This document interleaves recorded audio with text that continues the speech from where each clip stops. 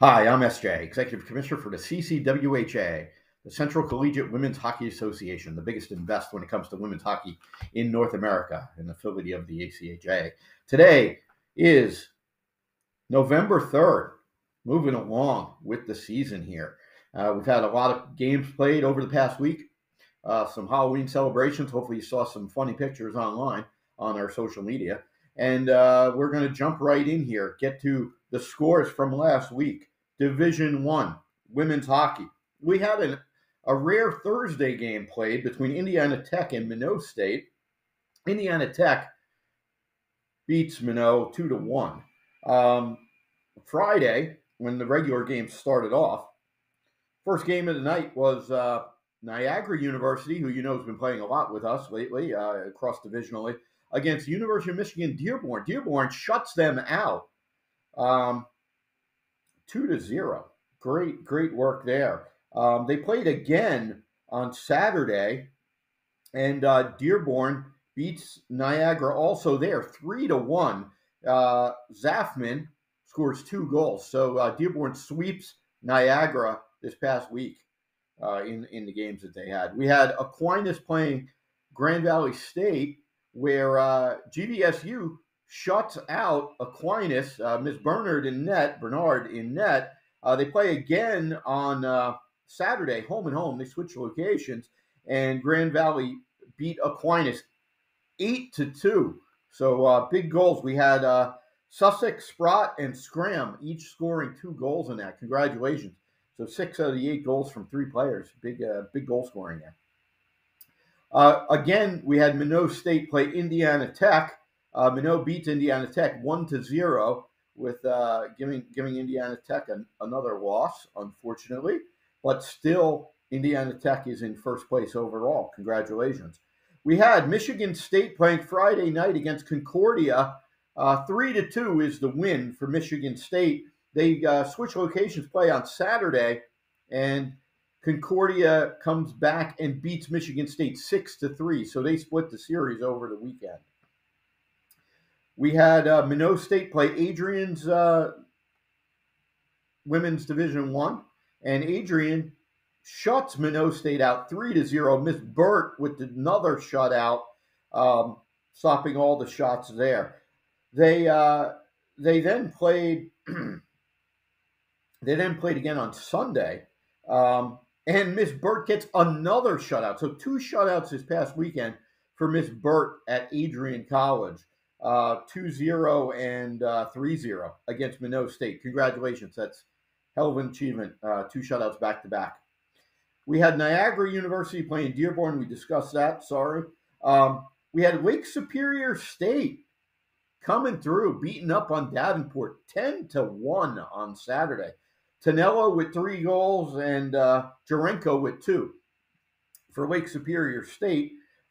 They played again on Sunday at Davenport, and Lake Superior State again beats up on Davenport, wins 8-0. So Lake Superior State for the weekend scores 18 goals to Davenport's 1.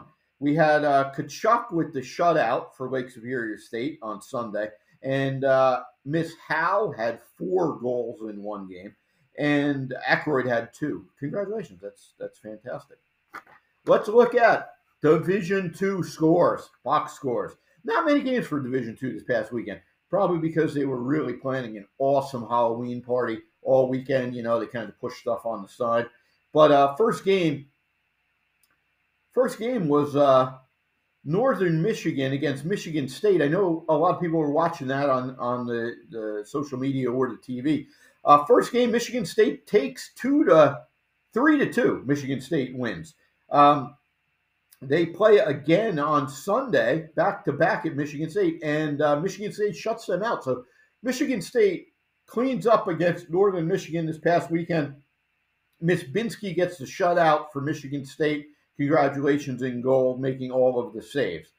We had Adrian's Division II team playing Miami on Saturday. Adrian wins 3-1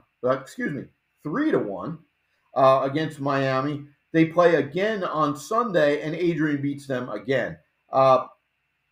with 5-4 score. Miss Burke on Miami had 2 goals, I'd like to point out. But overall, of course, Adrian wins the series for this past weekend.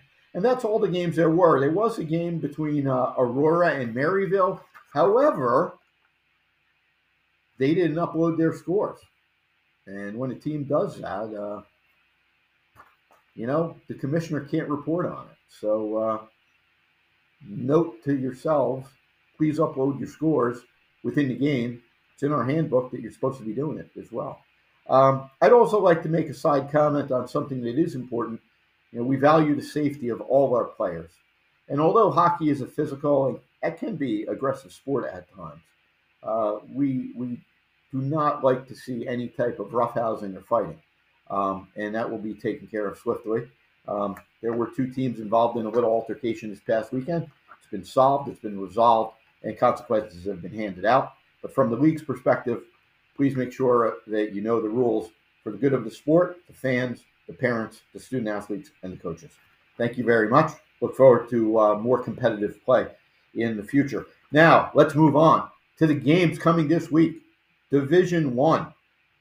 Division 1 has a whole host of games this week. I mean, it's a lot. We have Liberty playing Adrian tonight, Friday, November 3rd at 3 p.m. That's in about 2 hours. They're probably getting ready for that game. They play again on Saturday at 7 p.m. Both of those are at Arrington in Adrian land over there. We have Davenport getting on the bus, maybe getting on a plane, not really sure, taking the trip all the way out to University of Massachusetts Amherst to play them. And an interesting thing about that. So if you're out there in Amherst, Davenport, you may want to go to a great restaurant that I've been to out there, Bueno Esano. Have the Salvadoran burrito, a highly ranked burrito. Been on TV shows. It's a really neat place. Got some good food there. Also, fun fact about Amherst you may not know. Amherst College has the tallest library of every library in North America. It's the highest. So there's a fact. Hopefully we can come in there with Davenport and beat them down, so to speak. But they play back-to-back games with them Friday and Saturday out in Massachusetts land. We have Miami playing Dearborn. They play them twice. They play Friday at 7 p.m. and they play Saturday at 4 p.m. We have Concordia playing Penn State back-to-back as well, Friday and Saturday at 7:30 p.m. and 8:15 a.m. So going to be a late night. Get out of there at 10 o'clock. Get up, do it all over again right after you have some coffee and breakfast. Good luck to both teams there. That should be a really good game. Saturday, we also have Lake Superior State playing Niagara at Lake Superior State. 9 p.m. late game on Saturday. If you have nothing to do after you're done watching your favorite maybe NHL team, you click that game on. That should be pretty good. They play again on Sunday at 1 p.m. So not a lot of rest time there. We have Liberty playing Miami on Sunday as well. And we have, that's what we have. That's it for number Division 1. Those should be some good games. Lots going on. Make sure you check our website. Follow social media. It has all the times, all the places. You show up in person or you watch it on Hockey Tech or Flow TV or Live Barn, etc., etc. For W2, let's look at the schedule for that. We have, looks like it's some type of tournament being played, Lawrence Tech. Lawrence Tech has 3 games. They're all in Pittsburgh against different teams this weekend. On Friday, they start against Westchester University at 8:10 p.m. Then they play the U.S. Naval Academy, one of my favorite teams personally. Love the U.S. Naval Academy for personal reasons, of course. They play them on Sunday at 7 a.m. They play Rowan University as well. And then they play, that's what they play. They play 3 games this weekend. So they'll be in Pittsburgh. As Mr. Rogers said, I'm so proud of you. I'm really proud of you. Make me proud. Win them. I hope you do well, LTU. Also, fun fact about Pittsburgh for this week. Do you know it's a city with the most bridges of any city in the United States? 446 bridges. Most of them made out of steel because Pittsburgh's also known as the Steel City. So if you go to Pittsburgh, you're probably going to go over a bridge. That's the point. It's also known as Three Rivers because three rivers converge there, if you didn't know that. Other Friday games, we have Niagara playing Sioux College at 9 p.m. Up in Canada. That should be a pretty good game. With the time change, I guess they'll recuperate the next night. We also have Sioux College playing Northern Michigan twice this weekend, it looks like. Yes, they're playing on Saturday and Sunday, 2 p.m. and 1:30 p.m., both at NMU. We have Notre Dame playing Central Michigan on Saturday, 7 p.m. Good time to watch a game on a Saturday. And then they play again on Sunday at noon. We have Michigan State playing Bowling Green. That's on Saturday at 10 p.m. Probably the latest game we have this week.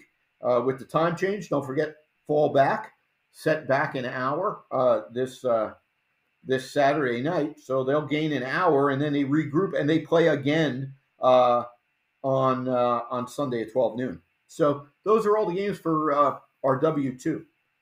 Let's look at now the divisional rankings right now. So we have Indiana Tech in our CCWHA Division 1, leading with 12 points. 6 games played, 12 points. Followed by University of Michigan, 8 points in 4 games. Adrian, 6 points in 4 games. So they're coming up hot. We have Dearborn in 4th place with 4 points in 2 games. Aquinas, 2 points in 3 games. And rounded out for the top 6 is Grand Valley, 6 points in 6 games. Looks like penalty minutes right now, Indiana Tech with the most, although Adrian is close to behind it. And highest goals for, Indiana Tech with 40, which is roughly double the next team in line for goals for. Goals against, the lowest goals against is Adrian with 5. As you may remember, Adrian has a very hot goalie right now. So congratulations on that. In Division 2, first place, congratulations, Adrian College, 12 points, 8 games played.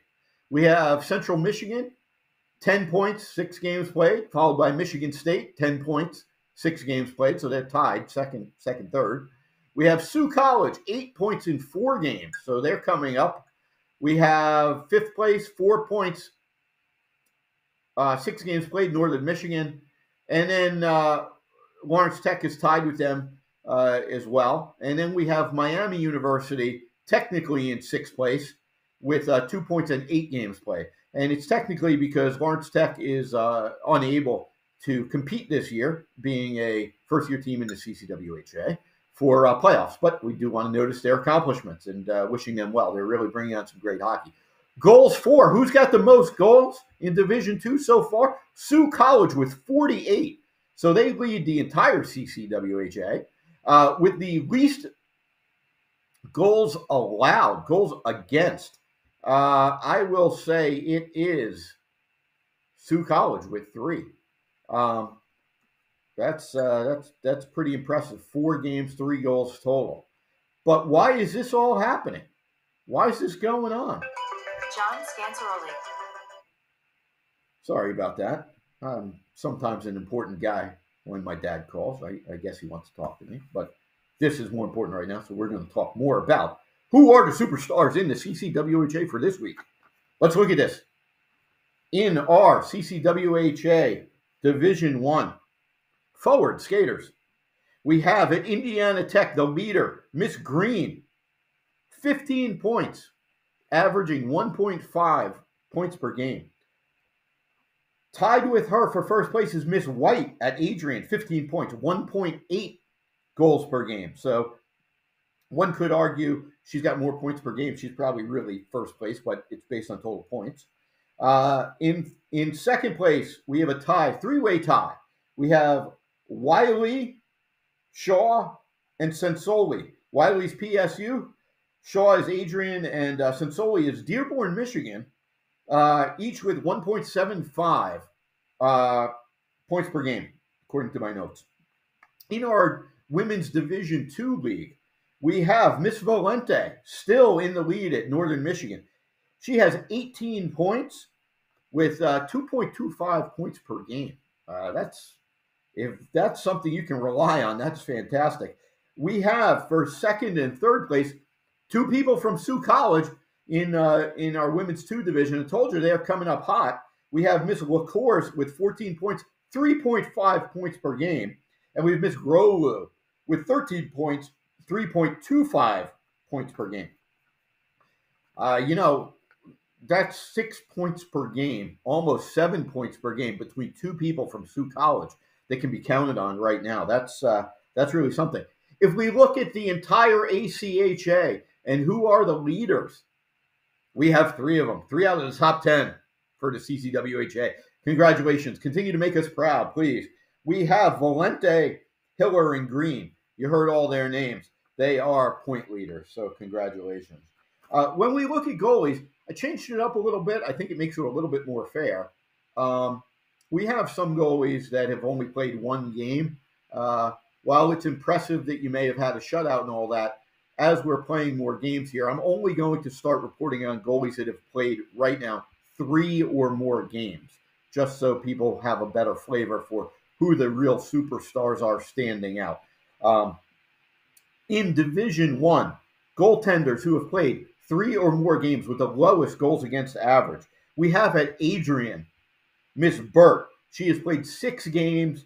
Her goals against average is 0.34. 0.34. So not a lot of pucks going in the net on Miss Burt. That's a brick wall for sure. Right behind her at Dearborn, we have Miss Borso. 4 games played. She's letting half of a goal in per game. So you can think of that every 2 games she's letting 1 goal in. Think of it that way. That's pretty crazy. And rounding out the top 3 at Indiana Tech, the number 1 team in the women's division, Miss Varner. Listen to this. She has played 8 games, the most games played, and she's letting in less than 1 goal a game. She's 0.99. So every goal she's letting in less than 1 goal a game. Sounds like you better shoot a lot on her and hope, because she's definitely standing in front of the puck and staving it, controlling rebound. If you haven't seen her play or watched the replay on some of the social media, I would highly encourage you to look up any of our goalies, but Ms. Varner specifically has really been putting on a show, and I know I've enjoyed it. I hope you guys can too. In our Division II, we have Northern Michigan, the powerhouse team, putting her in goal, Bruning in goal. 5 games played, 1.82 goals per game. You can imagine that coupled with Miss Valente bringing in 2.25. You do the math right there. They're ahead by half a goal a game overall. NMU, that is, if you're playing them, just based on those 2 players. So think about that when you're strategizing. Some pretty good strategery on how to play against them. Second place, Lawrence Tech. Miss Hart, 4 games played, only allowing 2.25 goals per game. Congratulations.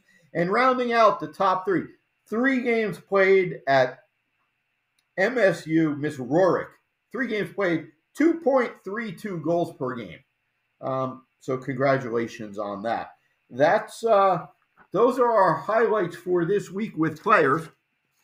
I'd like to share with you some other awesome information that hopefully you can really gather your head around. I would encourage you to really follow our Instagram, our website, etc., etc. There will be an announcement, I believe, within this week about our CCWHA playoffs, not only about where it is, when it is. I think we all know when it is, right? It's always the last week of February. So it is the 23rd, 24th, 25th this year, as usual in February. But where it is, how the commissioners, as you know, I'm the executive commissioner. We have the divisional commissioners. We've all been working diligently to bring together a fantastic, wonderful experience. We're really stepping it up a notch this year. for the playoffs, for the fans, for the student athletes, for the coaches, for everybody, for the town, to bring in people and watch our top teams play and vie for a spot to play in the national tournament that's in St. Louis with all of the teams that make it there. Some exciting news should be happening. Also, I encourage you to also follow all of the great good deeds that all of the teams have been engaging upon for social purposes within our league through their social media. Some are doing fundraising. Some are just out there helping and volunteering their time. Please support them if you can. If you have any suggestions, I'm SJ. Write me at commissioner@ccwha.net. I'm happy to have you on for an interview. Happy to listen to any comments. I'm there for you. And so is